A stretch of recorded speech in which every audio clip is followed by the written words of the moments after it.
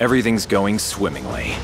However, we shouldn't dawdle. Let's choke the life form from the boy and be done with it. Your stand is still on Lil Bomber's radar. Even your puddle jumping won't escape his notice.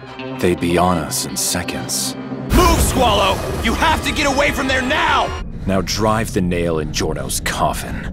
His time's come. If we walk into that piazza like nothing is wrong, everything will work out. Fact of the matter is, we've won this fight. He's trying to get you riled up and throw your breathing off kilter. Think calmly and get your breathing under control.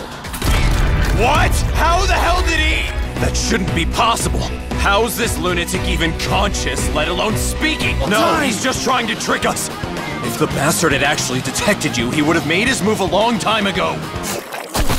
This should be more than enough for you to use. Give him hell, Squallow.